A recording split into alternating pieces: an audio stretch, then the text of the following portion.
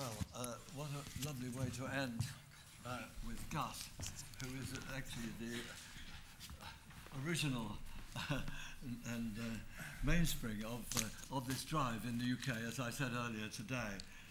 He is actually, to me, the knight in shining armour. I should say the Lord in shining armour of this movement. When he was Cabinet Secretary, as you know, he, with the help of his Prime Minister, introduced the measurement of well-being in the first country in the world.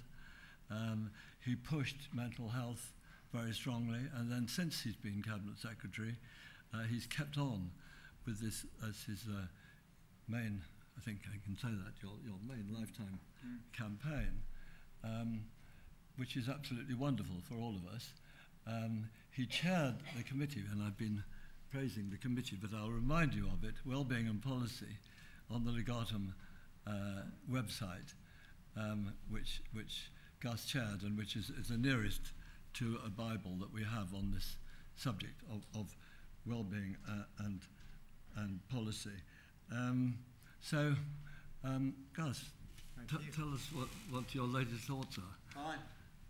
I'll stand up if I may, and I'll try and give some time for questions at the end. But I thought it would be quite useful to say where the whole area of well-being is going and the kinds of interests there are from different groups around the world.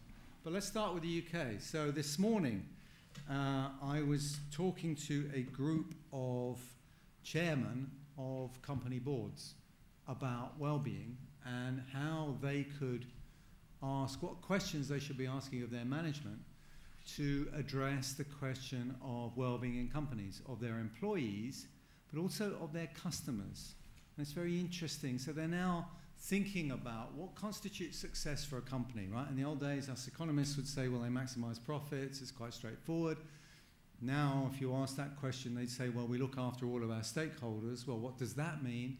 And two obvious stakeholders are their customers and their employees. So if you think about customers, when the banks were selling PPI to their customers, were they enhancing their well-being?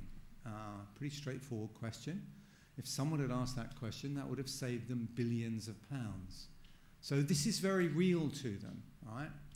And those things which companies are trying to think about, how they maintain a long-term sustainable competitive advantage, they're thinking about things which will actually appeal to customers over the long term, not short term. And will be regarded in a good way so that, for example, they won't have to modify their products if they've got too much sugar in them, for example, and be on the end of a punitive tax or a regulatory restriction if you're Uber, for example, you know, all those sorts of things. So that's quite interesting that they're all interested in that. And then from the employee side, they come at it in a very hard-headed way, because I think some of the work that you've been, and I had the whole pack, actually, which I stole with pride this morning, to talk about the increases in productivity that come with this. And we had a really interesting question about causation. The question that was put to me was this morning was, someone said, well, happier people have more sex, but is that because they're having more sex that they're happier? So which way does the causation go? And it was very interesting. They don't quite use the language of causation, but they're getting there. And so I was able to explain some of the experimental ways, and I'm sure Jan went into this, as to how we solve those causation questions so they're not just correlations. Interesting, a company like Rolls-Royce are talking about, they have gold, silver, and bronze production facilities in terms of the well-being levels in those production facilities. They're thinking about how they improve the well-being of their staff. And interestingly, they've come up with this mind-bogglingly complicated thing, which is they ask them. And since I have the privilege of chairing a company called Frontier Economics, this is exactly what we do, but we're smaller. We have about 200 economists, which some of you might think of as a complete nightmare to manage, and at times it is. But they're all, what we're putting to them is asking them questions about well-being. What is it that actually would improve your well-being at work? And the first thing that you do when you do that sort of thing is you realise that the board cares. I'm the chairman. The board wants to know, the management want to know this is what matters to us, but it also matters to the firm, because if you're happy, you're going to stay with us, we retain you, you will be more productive, and interestingly, it gives you nuances in like little things which you would think were straightforward about hours worked. And I can talk to this because I have a wonderful example of someone I know who's very close to me, who works in the civil service now in the fast stream, and she's gone through various jobs, which, to be honest, some of them have been incredibly boring. And she's kind of gone, oh my God, what did I let myself in for here? And now she's got a job which is incredibly interesting. So she's working much longer hours and is much happier. She's much more satisfied. Her life is much more worthwhile. And so that simple correlation between hours worked and satisfaction is not quite there. But in Frontier, what we've observed, what we've asked people, they're really interested in a project. They finish their project, the adrenaline goes down, and what we do now is we almost enforce time off for them, so they have a break.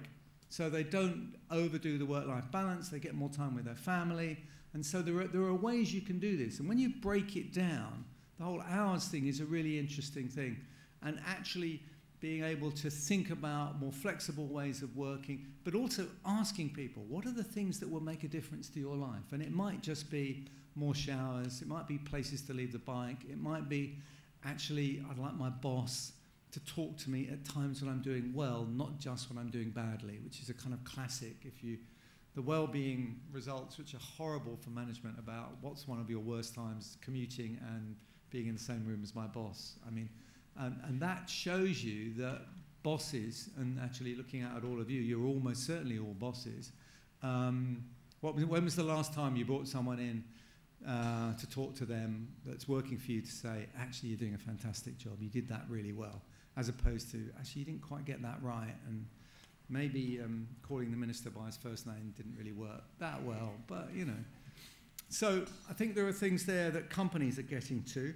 In terms of global interest, it's there. I think we're going to do UAE next year. I'm going out to New Zealand, where they're really looking at well-being as the focus. It's even in the Treasury's objectives in New Zealand. And they're beginning to think, I think a lot more countries around the world are beginning to think, actually, this is something quite big. It's very interesting that when you look at the world, I have a bottle of vintage sake given to me by the nudge team in Japan. They just set up a nudge team, Japanese government. Interestingly, they look at this behavioural stuff, so, oh yeah, everyone's doing behavioural stuff, this is great. I say, well, why are you changing behaviour? Pushing the measure up and volunteering having absolutely no impact on it, you know that it's not a welfare measure, it's not a measure of well-being, it's a crazy measure, and it uses really weird distributional assumptions, i.e. that distribution doesn't really matter. So the economists I know will know all of these things, and yet GDP numbers, regularly we're up 0.1. So what? I'm really fascinated by why the last 4 years well-being has been going up, and that's a really interesting question for me. And I suspect a lot of it is to do with some of the technological developments that don't go anywhere near GDP. When you think about how all of the things we do on the internet, and this is what a lot of the work that the Indigo Prize is related to, don't really show up at all, then I think there are things which, if you think about the things which have made my life better, saved me time, got me to places on time when they work, like Google Maps, there's an amazing number of things that can improve your quality of life. Lonely grandparents who can Skype their kids. So explain to me where that shows up in the GDP numbers. It doesn't. Skype's free, so it won't be there. So there's huge numbers of things which are going on, which are not picked up when we're talking about success in society. Now, when we come to the point of government policy, it's really important that we get to this. Now, I know you've gone through the determinants and all the rest of it, but you look at some of the things we're doing. So HS2, God knows how many billion. I don't know. It keeps going up. If you did a well-being analysis of HS2, would you do it? We all know the answer to that. If you did a well-being analysis of Hinkley Point, would you do it? Oh, yeah, come on. If you did a well-being analysis of the Olympics, interesting. Take the first bid of, I think it was 2.6 billion, or the last bid of 9.2 billion. Would you do it? It would require you to start thinking about the value you place upon the joy you get from watching Mo Farah win a gold medal. You would have to think about what sustainable change has that made to exercise habits in the UK, which might well feed through to well-being. Answer, not that much, I'm afraid. I'm sure DCMS here? Yeah, not that much, would you agree? Okay, maybe some positives there, but for 9 billion, you could probably have done better. So I think there are a lot of really interesting questions there. Now, people say to me, oh, it's all very difficult, it's fluffy. It's not fluffy. We know it's not fluffy. You've heard enough today to know it's not fluffy. Yes, we're looking at subjective measures, but for goodness sake, we all know that there are lots of things in the world we deal with which are subjective. We have some really interesting, difficult questions about comparisons between individuals. Are we trying to put overall well-being up, or are we trying to reduce the inequality in well-being? And I, for one, think that there's a very good case for thinking about those policy interventions which really do reduce the inequality of well-being by bringing up the bottom end, which takes you to the whole mental health agenda. I think those are very, very powerful things. I do have a diminishing marginal utility of well-being in there, so I'm not that interested in getting the 9s up to 10 as I am getting the 3s up to 4, and I think that's hugely important. I think that you have to take that into account when you do the practical analysis of what's important. But and you might think, well, in government it's not happening all that much. Well, you know, I remember times when I came into the Treasury a long time ago, to the government, 1979, one of the first things I was doing with a guy called Norman Glass was looking at the use of the Green Book for cost-benefit analysis. It's gone on. We found that actually we put this lovely detailed guidance out there. It was hardly ever being used. There are all sorts of projects where it should have been a cost-benefit analysis and they weren't doing it at all. So I think that's changed. If you look at, say, transport, basically cost-benefit analysis is routine. We're talking about relatively simple steps to move from cost-benefit analysis to a well-being analysis, and we're now starting to get the metrics that you would require for valuation and the like.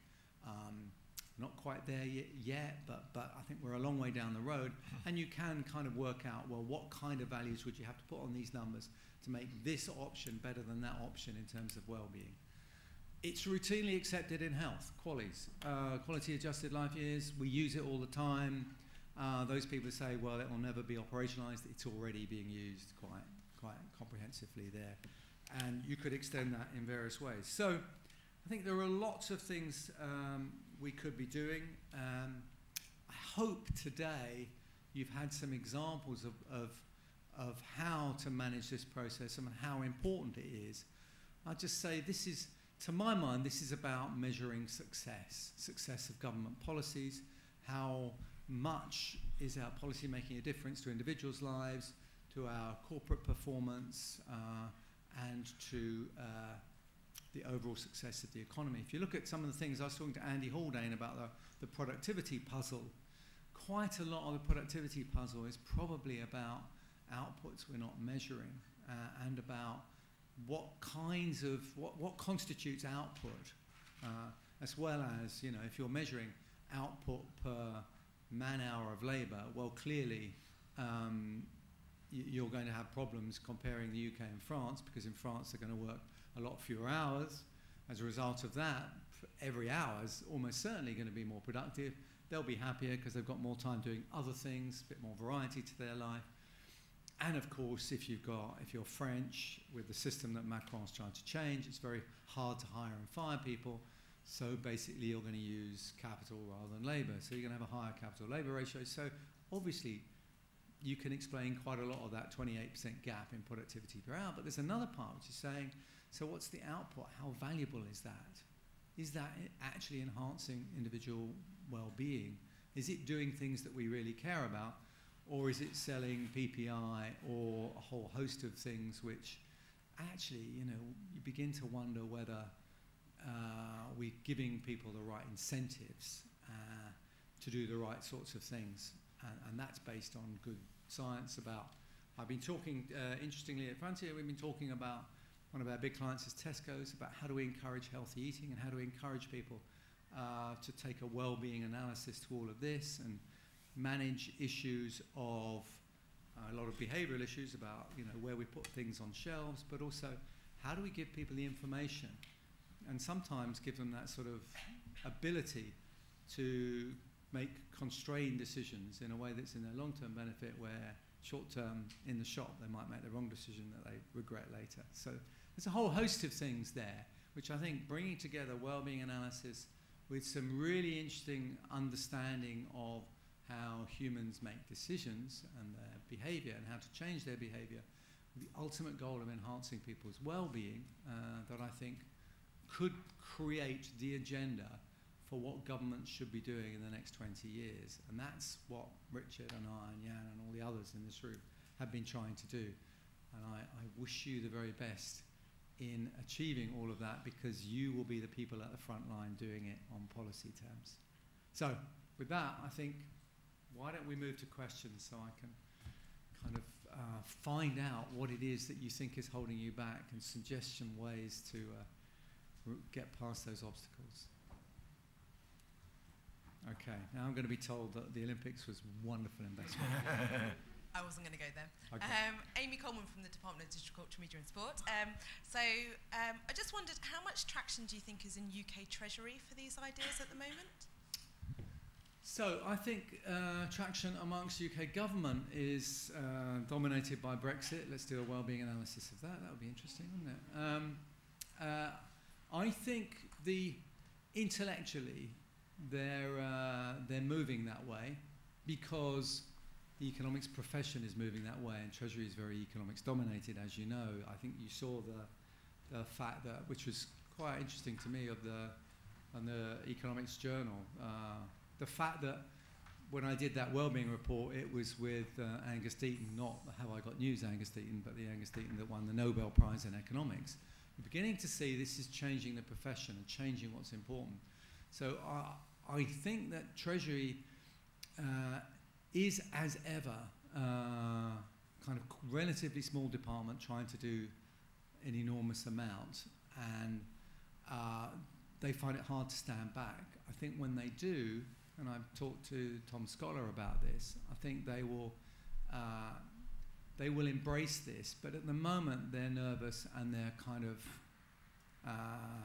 rapidly doing this, trying to keep up with what's an area that they really haven't spent any time doing on analysis of trade and single market stuff. It's not the thing that they've had to do much of. So they are a bit pushed at the minute. But I'd like to think post-Brexit, is there a world post-Brexit? And we're in that world. And if you're Theresa May as a Prime Minister, you're trying to define what constitutes an agenda which isn't Brexit. I think everyone in the world is going to be bored stupid with Brexit, right? How do you have an agenda? She's talking about not being the nasty party and all those sorts of things. Actually embracing the well-being idea gives you the policies, the actual facts that will, I think, appeal to people and be politically rather popular. I'm sure Richard pointed out that if you increase well-being, then incumbent governments do rather well in polls. So there's political gains to this. But we're not there yet. Work in progress. Next.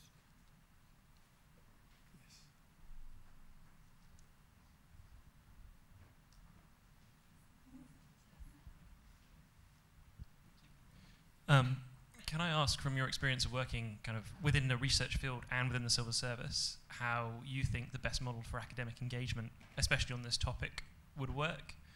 We were invited earlier to submit papers to a regular series of seminars, and I think nobody will mind me admitting that nobody put their hand up to volunteer one. Do you think that that's because the civil service isn't good at making space for economists or for other analysts to publish in their own profession, or is there another barriers that we need to overcome? I think I mean, you can easily first of all, you can easily do a paper without necessarily publishing it, right? So we could, Richard told me about the idea of having seminars, which I think would be fascinating, to be able to have some of us help you in terms of how might you apply this, and it will be not necessarily for an academic publication, but for actual use in policy work, you know, so addressing the issue of how might you tackle specific questions, how might you put in a bid to the Treasury on a well-being level, for example, as part of your next public expenditure round, you know, showing that these things had huge gains and the reprioritization that was necessary in, for example, areas like health. So I think that would be good. I don't think it particularly raises any difficult issues which aren't there already in you know, doing standard policy work where you're doing a cost-benefit analysis, which I would say is actually a subtext of a well-being analysis, just you're not quite getting it right, you know. This is the last question before we close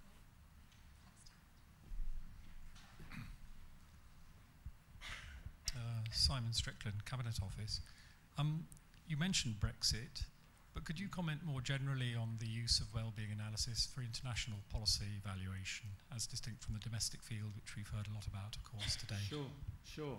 And I think this is really interesting. When you think about, so this guy called Amar Breckenridge at Frontier did some work on relevance to trying to analyse foreign policy and various aspects of work, preventing wars, that sort of thing. I think that this is a very big area to get into.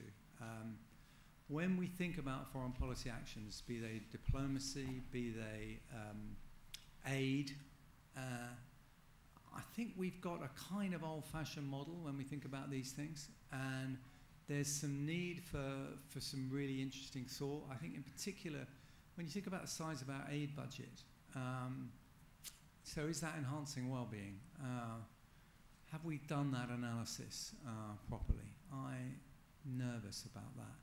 So also when you think about how we when we think about a foreign policy response, be it diplomatic, foreign policy, or defence, you know, when I think about looking back on Libya, sitting around the table with the Prime Minister and all the ministers in the National Security Council, did we really think about the well-being of Libya and the people there in our interventions? Did we? I suspect when we look back on these things, we'll find that there's, you know, Iraq would be another example, where there's far too much spent right up front on. You think of the military intervention. You know, $1 million per smart bomb. You are spending a lot of money very, very quickly, versus how much we spend on helping the post-crisis governance structure, getting some sort of government and helping that government rebuild and create cohesion and unity in the new country. So I think there is a lot of scope to do this, and it requires a bit of imagination, a bit of creativity, but I think there's going to be more and more emphasis on departments, individual civil servants, proving that policies really make a difference in a way that's comparable across different areas. I'm going to close on time. Right. Okay. So and thank you so much. Thank you so much, Gus, and thank you to all our speakers earlier. We've got dotted around at the front. I hope you agree it's been a really varied and interesting day, and we had some really useful discussions in the breakout session earlier. Can I have one last round of applause for all our speakers and those who've been part of the sessions today? Thank you very much.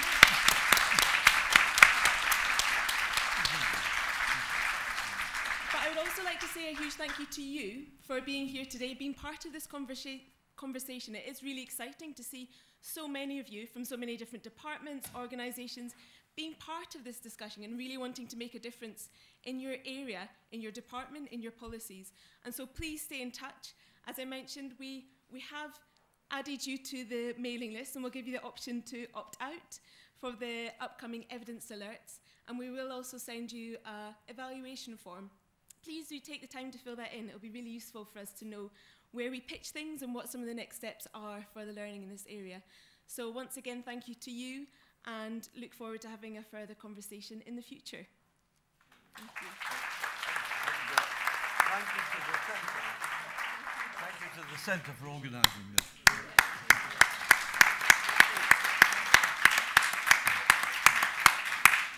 Last thing is make sure you drop your badges off on the box outside as you leave.